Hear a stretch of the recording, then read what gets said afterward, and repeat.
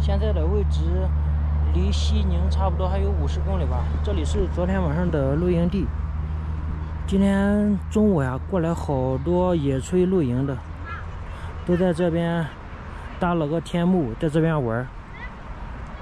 旁边全是车子，看样子是我找的这个地方还是挺对的。这里是黄原县。收拾一下东西，今天出发西宁。刚才西宁那边打电话过来，说快递已经到了，应该今天下午还有一件吧。现在都已经到旅店那边了，我直接发到旅店的。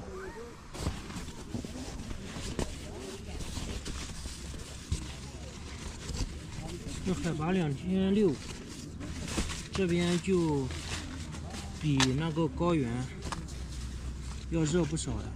这边其实也属于是高原，但是已经下了海拔3000的了。日月山就属于是一个分界线，昨天翻越的日月山。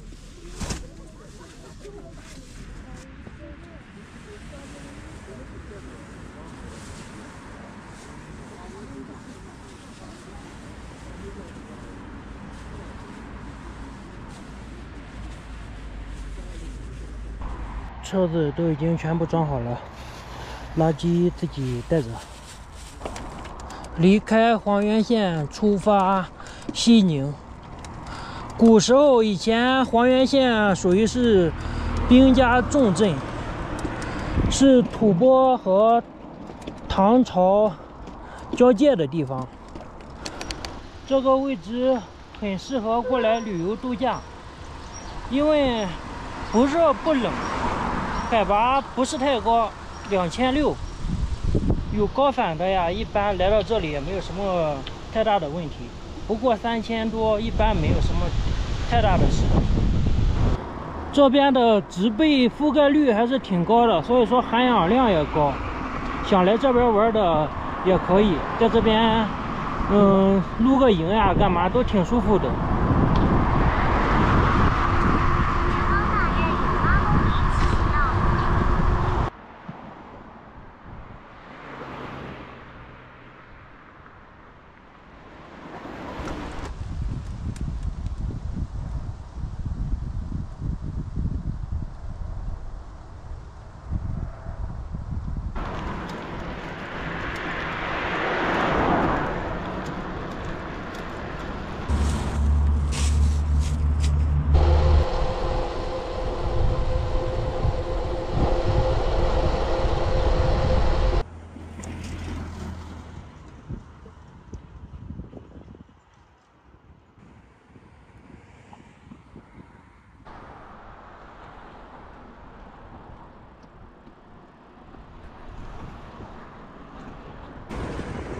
9天圣都西王母，现在的海拔是2400，还有30多公里吧，到西宁了。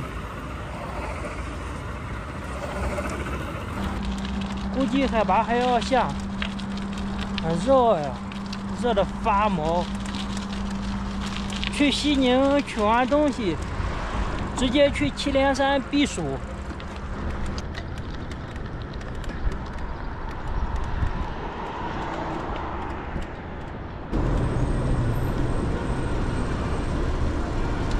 前方100米红绿灯路口直行，进入西关大街。路口减了20块钱，马上快到了，还有个5、6公里吧。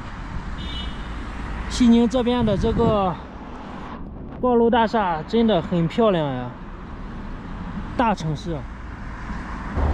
前方沿西关大街继续骑行大约640米。上次来的时候是晚上，没怎么转。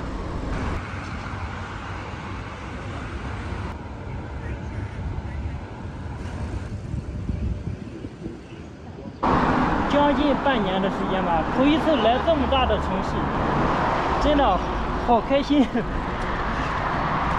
说实话，拉萨的城建都没有这个青海西宁这个城建好，环境也好，哎，真开心。从过完年的正月份，然后开始出发阿里北线，然后阿里中线到拉萨，到这里将近半年的时间。我感觉我真的是从原始社会又步入了现代文明。到站了，这里就是我今天订的一个青旅，27块钱。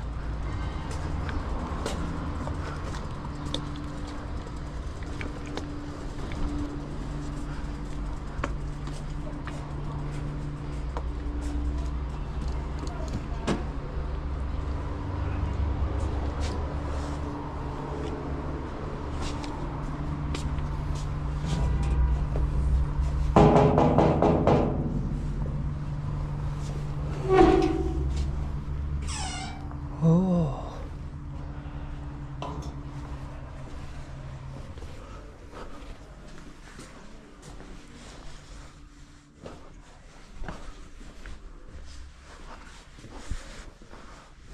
哇！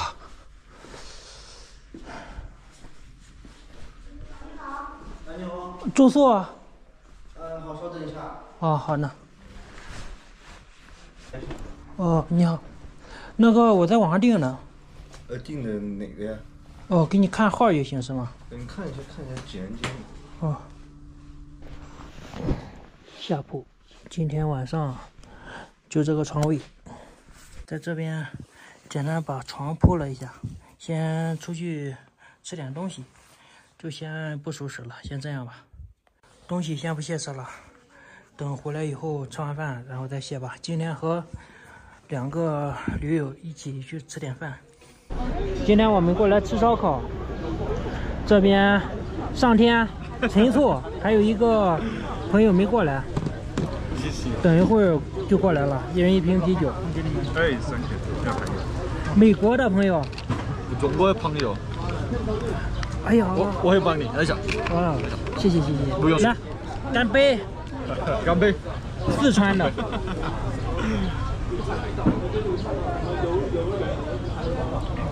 山东的，等一会儿还有个北京的，然后4个人就齐了。他应该在路上。我们点了4个菜，20串羊肉串，然后1个炕锅，还有羊肠，还有板筋，还没上。你喜欢吃肉夹馍吗？这个叫肉夹馍。肉夹馍。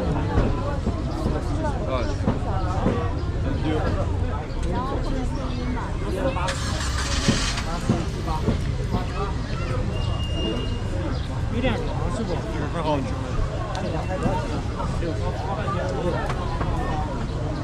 你们那边有这个？在中国，在美国。我们没有。没有烤串。我们有烧烤，但是我们没有这个味道。没有这个味道。没有。如果你想吃这个味道，你得去一个中国饭馆，因为是美国没有。喜欢中国美食吗？过来了。这回4个人会有点多，那就先好吧，没事，我们4个人。您的朋友来了再烤。对，过来了。啊 ，hello， 嗨。那介绍一下。先吃这个吧。上天。上天。还有是四川的朋友陈醋。啊，这是北京的。贾凡。对。北京的。我们俩今天在那个路上遇到了。他正在那儿剪视频。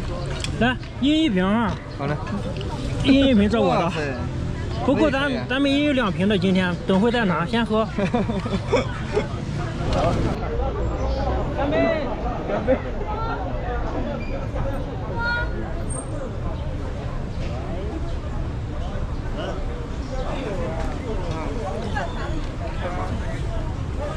我住得很近。我去那儿修自行车了。我去那边。车的地方。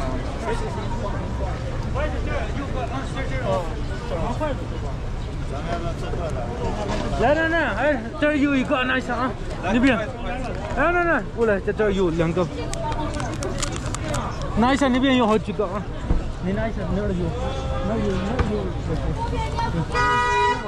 人走了嘛 OK， 比我好。徒步啊，来这儿。你呢？走路。这也是骑游，骑自行车的。我骑都是短途，你们都是看离西吗？就是把车卖了，他以前是有车的，因为他要离开中国，回家了。是，我也回家，回家了。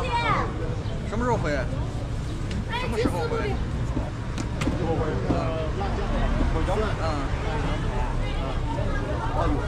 ？8月份。8月15号。我真的聪明。我记得我只有1个中国。在哪里上大学？上海。不是上海。这边还有一个哥们儿说的也没溜。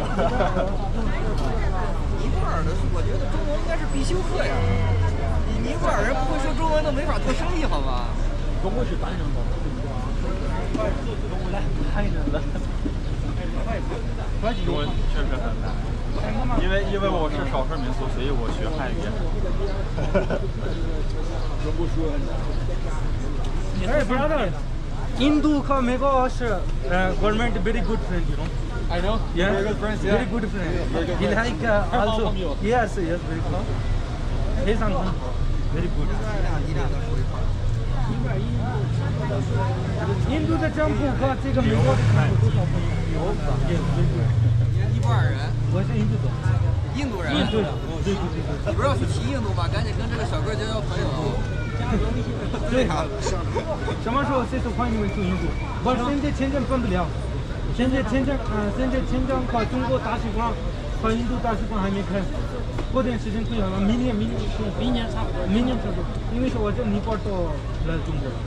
尼泊尔我们我的叔叔的有公司，然后这儿老板的有公司，然后可以改账了，可以没有那么容易要过去印度，然后来中国，要英语执照中国的，对，好麻烦。对，中转了一下。对，而且现在机票也贵，挺贵，真的贵。所以只能骑车。以前的时候机票10万多20万人民币那时候，而且要2个亿隔离那时候，2个亿。等你放过去。我不行，我酒量有限，我喝一个，我一个就开了。我感觉我的最多我酒量也不行。我喝酒上头有2壶。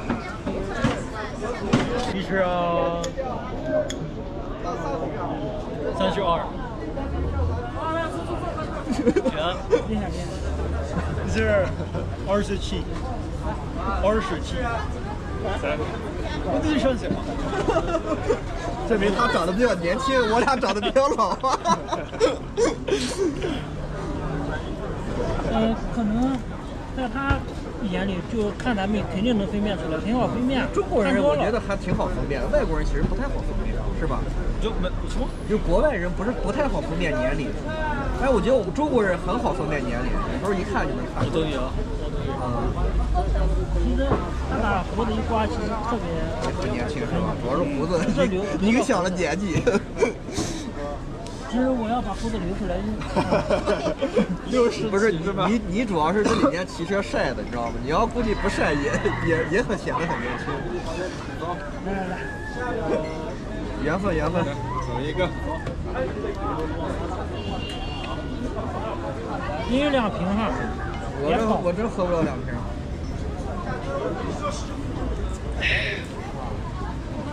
这一瓶1.5升顶3瓶的吧？没有1.5吧？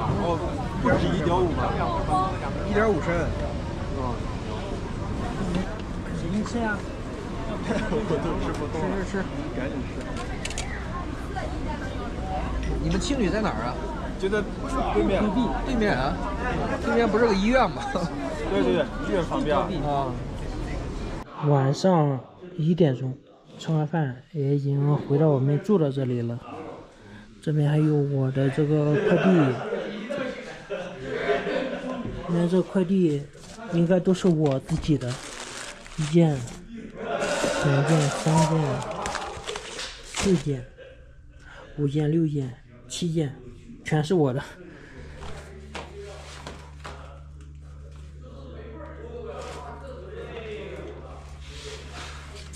看一下这个快递，今天晚上拆快递没事。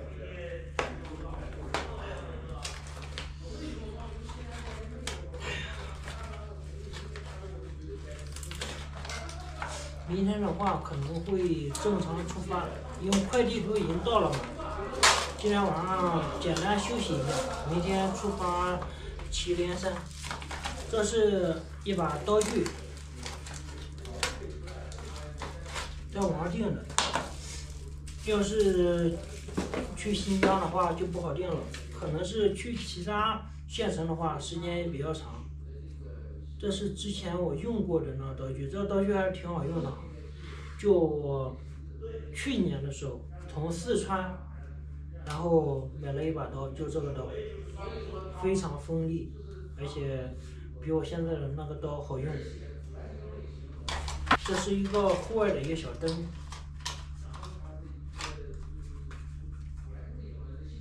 还有数据线。这是一个帐篷灯，我在帐篷里嘛，有时候我要开那个大灯，所以说可能比较费电，我就买了一个这种。这个灯的话，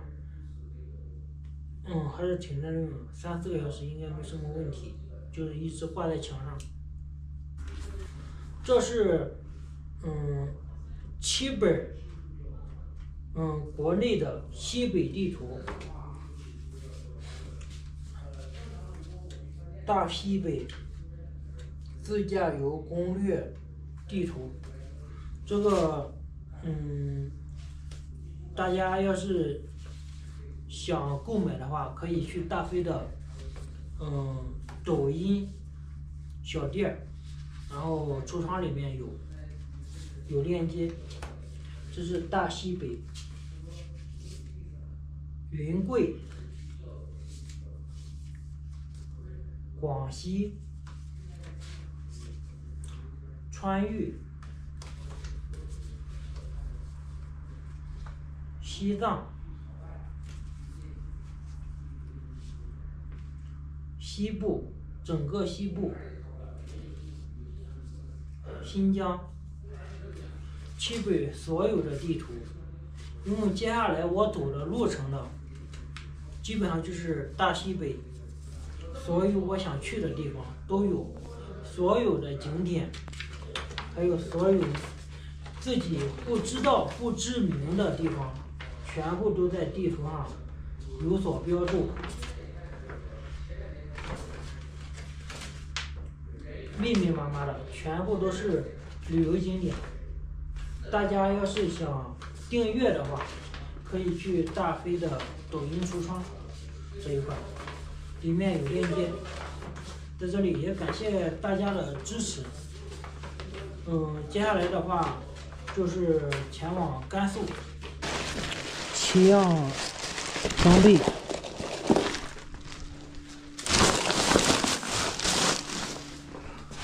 哎呀，收拾。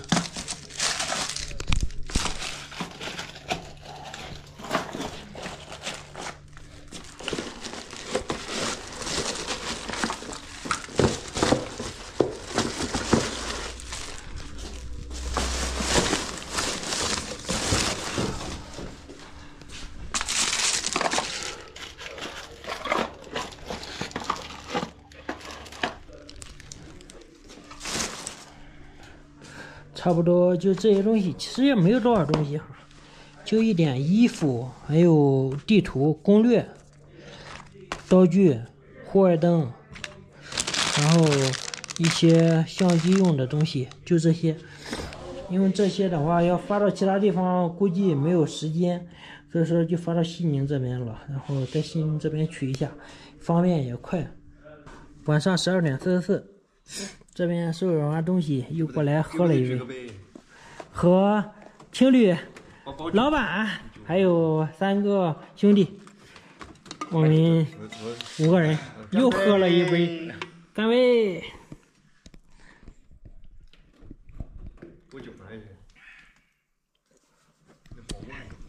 大家可以来这边青旅啊，这边青旅环境挺好的，真的，主要是热闹。你看，今天晚上又喝起来了。